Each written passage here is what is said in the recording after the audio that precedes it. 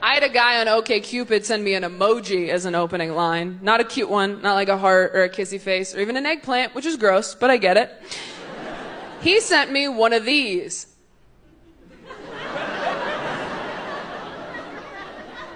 And I responded, because I was like, I gotta make sure this guy doesn't hurt anybody. So I wrote back and I said, does this work for you? Do people respond because they're confused? Are you negging me? What's happening here? And he goes, well, the way a woman responds to the emoji tells me a lot about her character. And I said, all right, Detective Douche Rocket.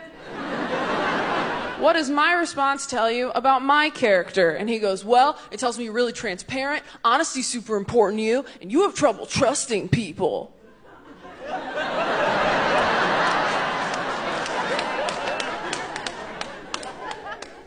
That emoji works.